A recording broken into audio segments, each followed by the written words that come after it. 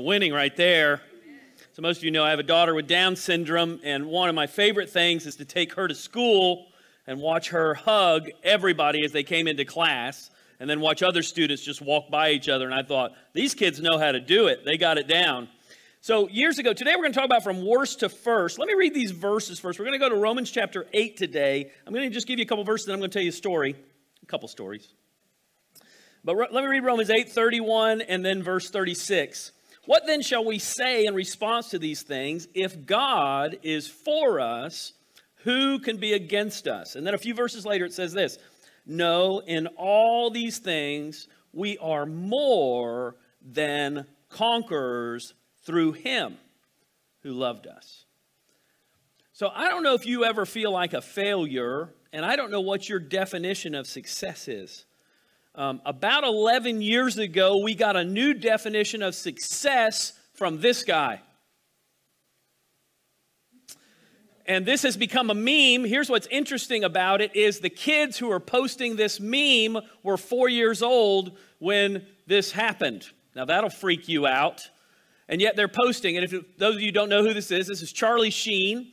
At this point in his life, he was making $2 million per episode for a show called 2.5 Men.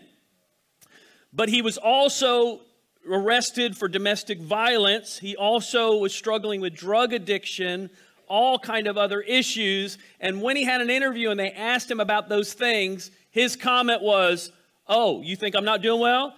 I'm winning. And he said, winning. And so actually what's been funny is in the culture, that's become, every once in a while you'll hear it still 10, 11 years later, you'll hear people go, winning.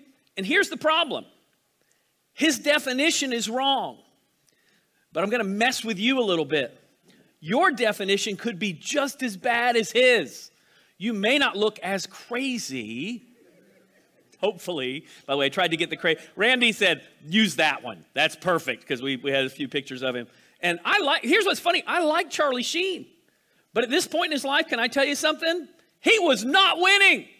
But he thought he was. So here's my question for you. Are you? Because here's the thing. Let me give you a couple questions real quick while Charlie Sheen stares at us for a minute. What is your definition of winning? Is it likes on Facebook for your last post?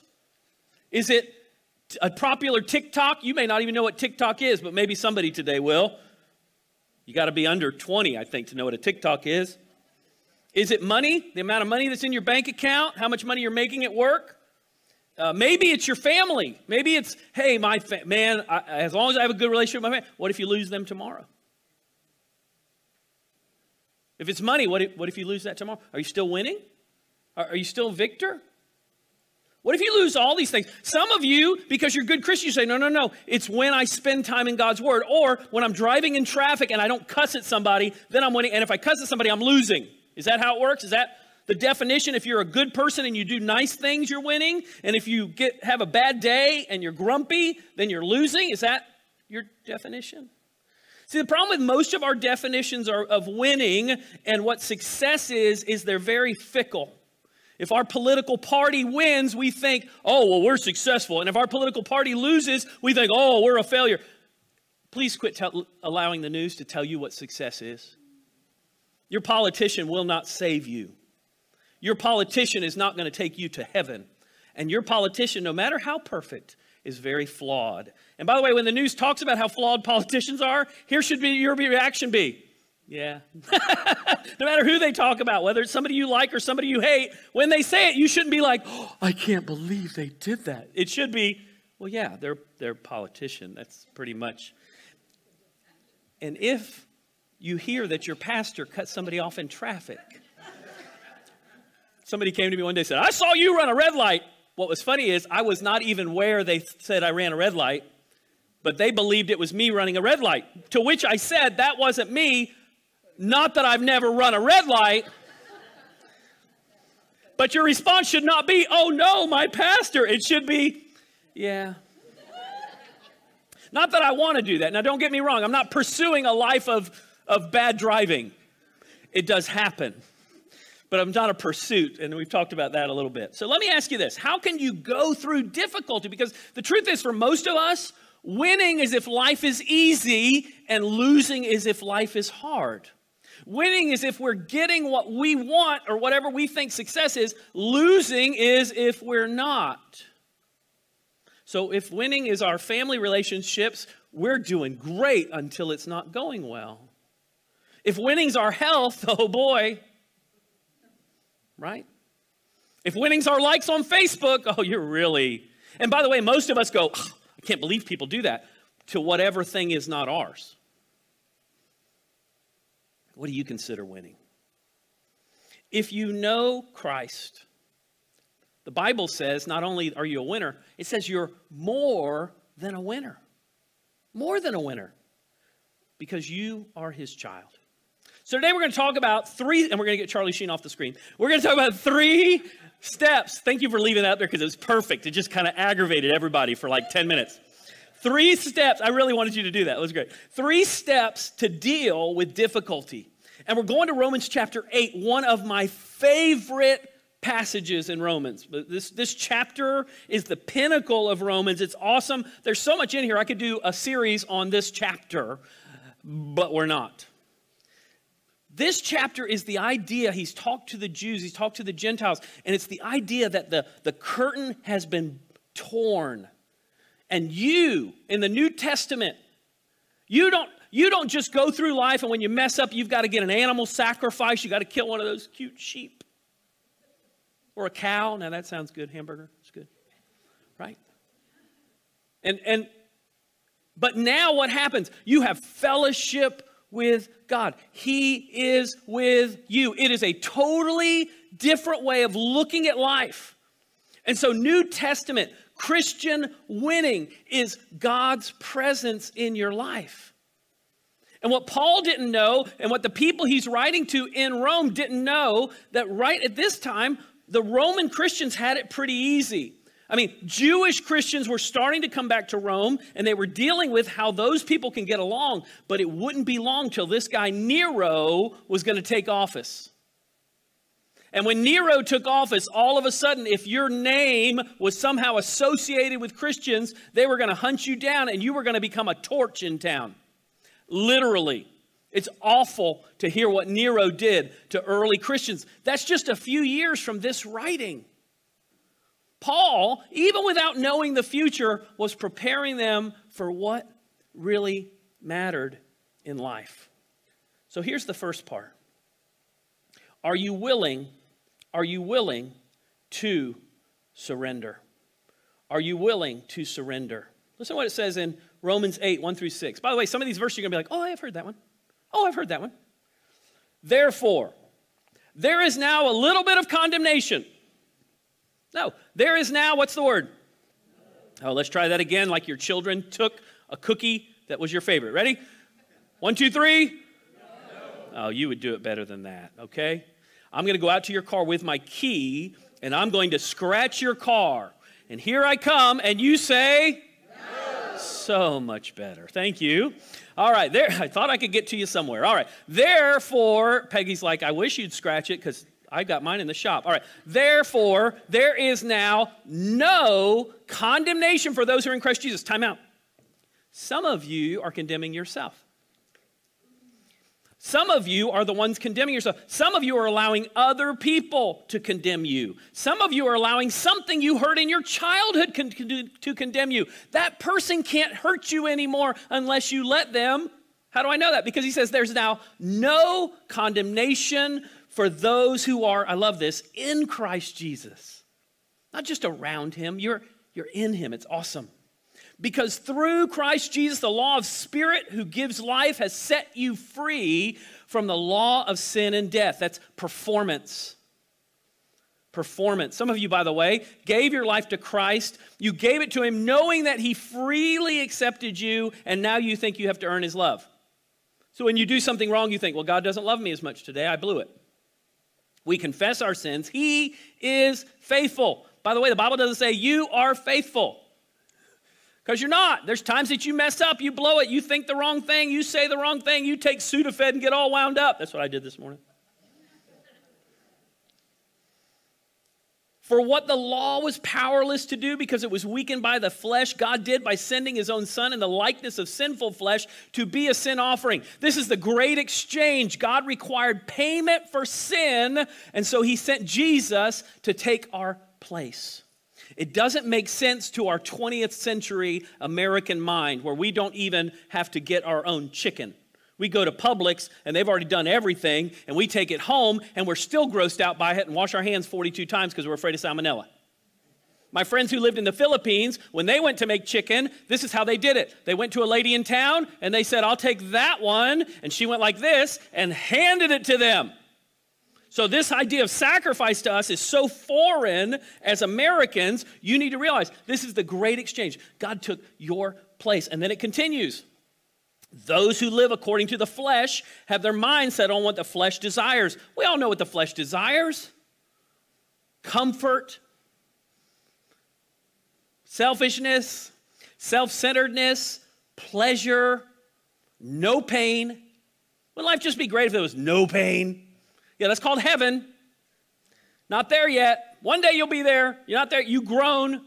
This verse, later in this chapter, we're not going to read it today, it says we groan. Been there. Got up this morning after lifting some heavy stuff yesterday for a concert. Got up this morning and went, oh. But those who live in according with the Spirit have their mind set on what the Spirit desires. The mind governed by the flesh is death, but the mind governed by the Spirit is life and peace. Why? Because when you're only thinking about the flesh, you're seeking pleasure, satisfaction, and no pain. And guess what? You're always going to be disappointed. Always. Always. I don't care if you get everything that you have on your list that you think is winning. You'll still be disappointed. But when you live in the Spirit and you understand that God loves you no matter what happens around you and even in you, you know Him. But the mind governed by the Spirit is life and peace. And then it continues a few verses later. For those who are led by the Spirit of God, I love this, are the children of God. The Spirit you receive does not make you slaves so that you live in fear again. You're worried. God's going to punish me all the time. Oh no, nay, look out. Oh, God's wrath. No, not any longer. Why not? Rather, the Spirit you received brought about your adoption to sonship. I have an adopted daughter. I don't know if you know that. She looks a little different than me because she's from Taiwan. Every once in a while when we meet somebody, they'll say to her, are you adopted? And I will say, no, she looks like her dad. Can't you tell? Which she thinks is hilarious, by the way. Now, my children, I have a deal with them. As long as they're in school, they get gas money. They drive the world, I think, now. But I don't say to my son, hey, you get more gas money than your sister because she's adopted. Nay. They get the same. They get the same love. They get the same acceptance. They get the same hugs. Well, she doesn't like hugs, but the same, right? Germs. She's worried about germs. I saw Contagion. I'm worried about germs. All good. And then it says this, and by him we cry, the next verse, by him we cry, Abba, Father. By him we cry, Abba, Father. That word Abba is really cool. It means daddy. Now, I remember in the 70s a hippie in our church, and he would pray instead of dear Father, he would say daddy, and the deacons would get mad. I can't believe he's saying daddy. And as a kid, I remember thinking, yeah, that's pretty gutsy. Kind of in the Bible. I dare you at home, maybe don't do it in public because people just think you're weird, but I dare you at home to pray to God as daddy. It's biblical. It's what Jesus said. Abba, daddy. It's a term of endearment. It's a closeness. Yes, I understand that God's our Father and there's this reverence, but Paul also reminds us that there's this closeness. When you want something from your dad, you don't say, Father. I always joke with my kids because they come to me and they want something and they do that as a joke. They'll come to me and say, Father, May I please have the gas card, Father? Get out of here. The Spirit himself testifies with our spirit that we are, listen, God's children. When's the last time you really recognized that and surrendered to that? Quit trying to feel like somehow you're earning God's love and just said, God, thank you that you love me. Because here's the deal. When you think you're performing to earn God's love, you will expect everyone else to perform. When you think I'm going to perform and God will love me more if I perform the way he wants me to, then you'll look at other people and expect them to perform. And no one will want to be around you. If we're not careful, we put ourselves and we think, well, I got to earn God's love. If you begin to receive God's love, guess what? You're going to be able to give grace to other people. You're going to love people that don't agree with you. Did you know that? Now try that one in our economy, in our present state of life. So the first thing I want you to ponder. I want you to set your mind on surrender and not selfishness. Why? Because selfishness is all about flesh. And you can figure out if you're in the flesh real quick when you start to grit your teeth. Or when all you can think about is no pain, just pleasure. When you don't want to sacrifice for anybody else. By the way, when you help people, can I tell you a secret? It's hard. You help people and they complain. I'm helping you. What are you complaining about? Because they're human too. So if you're trying to please them, you've got to surrender. Now, I'm not saying to enable people.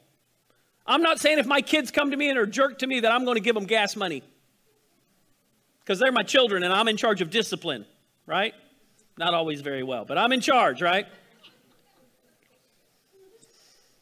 you remember that game Mercy when you were a kid? If you never played it, it's a horrible, mean, terrible game, which I was good at. And you basically grab somebody's hands and you bend them back and you will not stop until they say the word mercy. Mercy. Mercy. Sounds like Elvis. Too many times we wait until we're so miserable to finally say, God, I surrender. In the middle of life, sometimes we just need to say, God, I surrender. I surrender the good times and the bad times, the tough things and the easy times. And here's the thing. When you're going through difficulty, one of the best things you can learn is to realize I'm not in control. I know all of us men think we're in control. Especially when we're driving. We think we are. Somebody's wife laughed a little too loud. So willing to surrender. Number 2. Waiting for the reward. Now, let me ask you a question. How many of you love to wait? It's your favorite thing. You just love. If you raise your hand, nobody raise their hand. Good. No liars in this room. Now, I'm from a 3rd generation of bad drivers.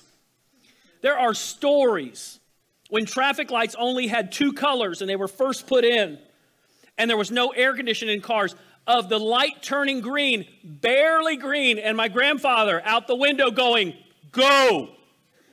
Now that's a 100-year-old story. I still know it. The other day I'm sitting at a light in Orlando, which I just love. God's teaching me how to be patient. So I'm sitting at a light. There are 4 cars in front of me. This light is forever. It takes a week to change. The arrow turns green. The guy is texting somebody or napping. I start counting the cars that are going. 1. The second person, I guess, was napping too. 2. I have to stop and sit through the light again. Eric, how did you suffer for Jesus? Well, I drove in traffic in Orlando. Right? And then it came back to me. As a child in Miami, I remember sitting on US 1. I think it was Bird Road. Had a huge light, left turn light. And I remember sitting at that light and hearing my dad going, 1, 2, 3. Counting the cars that were going. I was trained in this. I am the third generation that thinks that somehow I can control other drivers by counting. By the way, if you don't think you have this problem, if you get in line at Publix and you check to see who's in the same place in line, you have the same problem. And if they beat you out of the store and you're upset about it, guess what? 1. You're just like me. If you're going through the line and you feel victorious because your line's winning, and then you realize the person in front of you is a couponer, your standards are wrong, right? I've been there. Nobody likes waiting, but here's the deal. We have to wait for the reward. Heaven's not now. Success is not about how much money you have or if you get the front parking space. It's not about how many likes you get on Facebook. It's not how many TikTok likes you have. It's not whether your friends think you dress cool or don't.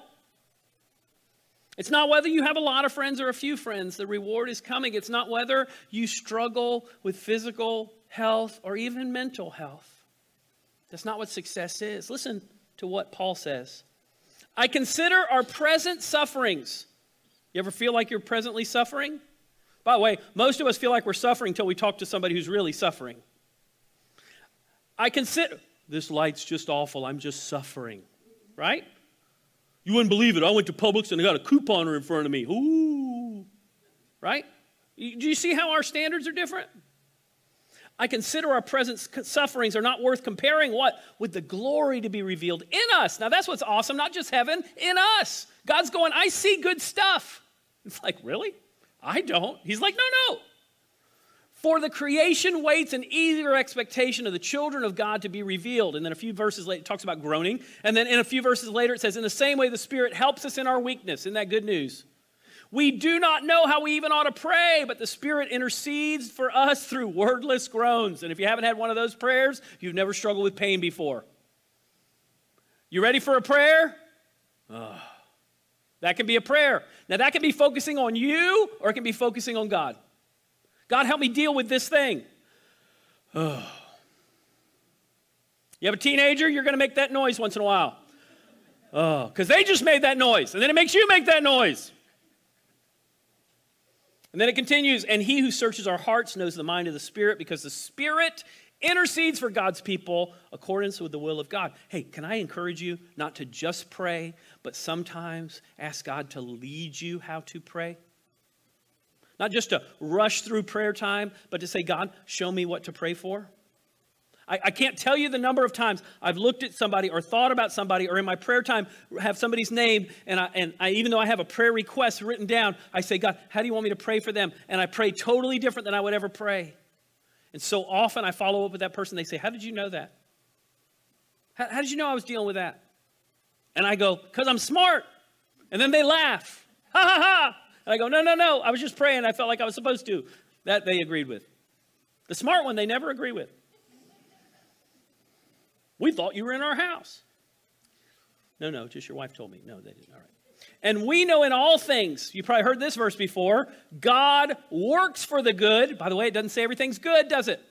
But he works it for the good for those who love him and have been called according to his purpose. For those God foreknew, he predestined to be conformed to the image of his Son, that he might be the firstborn among many brothers and sisters. Isn't that cool? You get to be a brother and a sister of God. It's an awesome thought. It's very different. And those he predestined, he also called. Those he called, he justified. Those he justified, he also glorified. It means God justified you. What does it mean? Just as if you never sinned. But you're like, Eric, you have no idea. I sinned on the way here. I sinned while you were talking. When you talked about that one story, I sat here and thought, you're a doofus, right? I sinned while you're here. You don't understand. No, but the Bible says God justified. Why? Because of your works? No. Because of your faith in him. He justified you and he will glorify you. What does that mean? He's going to raise you up. He's going to show you all the good. He's going to pour all good things into you. So here's the second thing. So the first one was I ponder, I set my mind on surrender. Number 2, I'm positive. I am sure this difficulty will work out for my good. There's a guy who felt like he was going to die, and he said, I'm going to die. And his friend said, be more positive. He said, I'm sure I'm going to die. Being positive is about understanding that God's in control regardless of what happens next. So even if you're in a hospital bed, not sure what's happening next, even if one of your friends is in a hospital bed and you're not sure what's going to happen next, if you're dealing with a financial struggle, an emotional struggle, you say, God, I know you can work even this horrible thing out for the good. When somebody attacks you unfairly, when you lose a job for a reason that wasn't your own, when you're evaluated at work for something that you didn't do, when somebody blames you for somebody else's problem and it's totally unfair, you can say, God, I know you're going to even work this out for good. But Eric, you don't understand. It has to do with my family. God can even work that out for good. But Eric, this isn't good. No, what you're dealing with is not good. It means that person that hurt you, what they did is not good. God doesn't say it's good, but he says, I can even use that hurt for you to be a blessing to somebody else.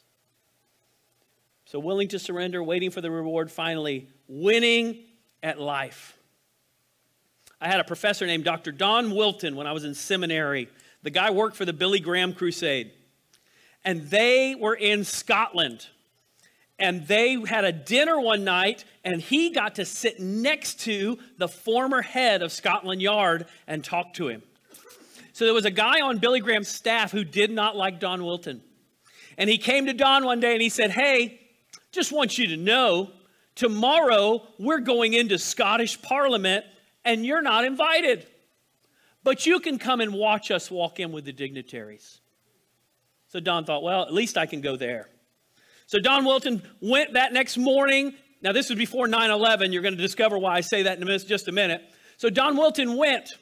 And here comes Billy Graham and his entourage. And Don is not invited, but Don is standing there. And as they pass, he said, I don't know what was wrong with me, but I jumped in line. He said, and as we went past all these people, they all had credentials. And I did not, but they didn't look. He said, I went all the way in. We got upstairs in Parliament, which is kind of like the upstairs in Congress, where you sit upstairs and you watch what's going on. And so they went upstairs, and as he gets to the row, there's no seat for him because he wasn't invited. But he notices that in the row in front of him, there's a seat. So he doesn't know what to do. So he goes and sits down, and he sits where he can see Billy Graham and his entourage. So he sits down. He said it's the most comfortable chair he ever sat in. It was unbelievable.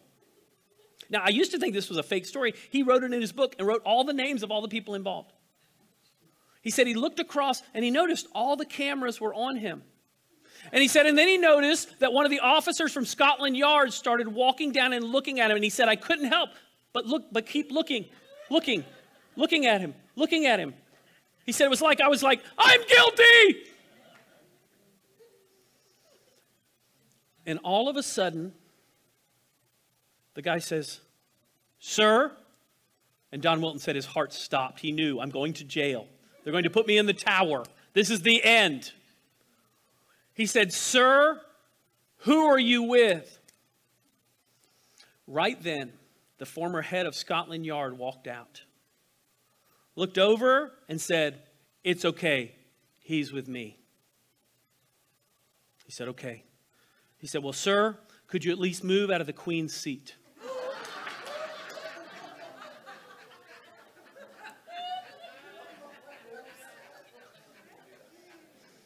True story. I would have gone to jail. I'm just saying I would have gone. That would have been, you guys would be visiting me now like, I don't know why you did it. I don't know either. I just jumped in line. It was there. I love when another pastor's ADD besides me and just jumps in line, by the way. So here's the deal. He's with me. He said, when I get to heaven, that's exactly what's going to happen. I get to heaven, and God goes, well, you deserve to be here. Or, we have all these angels jokes. Why do you deserve to be here? And God's going to go, and Jesus is going to step out and go, no, it's okay. He's with me. Listen to what it says in the Bible. What then shall we say in response to these things? If God is for us, who can be against us? He did not spare his son, but gave him up for us all. How will he not also, along with him, graciously give us a couple of things? All things, just like my kids, right? Who will bring any charge against those whose God has chosen? Is God It is God who justifies. And then later it says, who shall separate us from the love of Christ? Shall trouble? We feel like it, right? Or hardship, or persecution, or famine, or nakedness, or danger, or sword, as it is written, for your sake we face death all day long. We're considered as sheep to be slaughtered. He didn't know how true that was going to be just a few years later. No, in all these things, listen to this, we're more than winners. Not just winners, you're more than conquerors. Why? Through him who loved us. For I'm convinced neither death nor life, angels or demons, present or future or powers, height, depth, anything in creation, your biggest frustration right now will not separate you from God. Will be able to separate us, what? From the love of God that is in Jesus our Lord. I proclaim, I am not a victim, I'm a conqueror. Why? Because I'm with him. So even when you sit in the wrong seat, and even when you do the wrong thing, and even when you struggle, and even when you're frustrated over things that don't really matter, and even when you stand in line at Publix and you lose, and you're at the light and you catch it twice, wah, wah, or one of your children rebels, or your spouse decides to leave you, or all the money's gone, or you get fired for no reason, or you get in a car accident and it was somebody else's fault, or you lose a good friend who you loved. Regardless of all that, you are victorious. Why? Because he's with you. Regardless of what happens. Regardless of what happens next. Regardless of whether the people who've always loved you reject you. Regardless of whether you're mad at yourself all the time and you fail and falter, when you surrender your life to him, you are victorious. That's how you can go through difficulty. If you know him, you're more than a winner. You are his child. So receive that love today. Realize that in life, when it seems like you lose, you're actually still winning. Those days that are terrible and nothing goes right, you're still his child. And do you deserve it? No. You know, sometimes I go home Sunday afternoons and I'm so discouraged. And here's why. Because I think, I can't believe you said that. You said that out loud. You meant to hold that in. And I beat myself up. And then God shows up every time and says, it's okay. I can use you anyway. And that's true for you too. If you're here today and you've never surrendered your life to Christ, that's the first step to victory. God, I want to know you. I want to be your child. You can surrender your life to him today. So if you want to do that today, I encourage you to come up after the service. We don't do a formal invitation where people come up, but you can come up later and say, Eric, I want to give my life to Christ. Maybe you're here today and the truth is one of those things I talked about was you. You know what? Give it to God. God, help me to quit focusing on the wrong things for victory and understand that you're my daddy. You're Abba. You love me because he loves you today.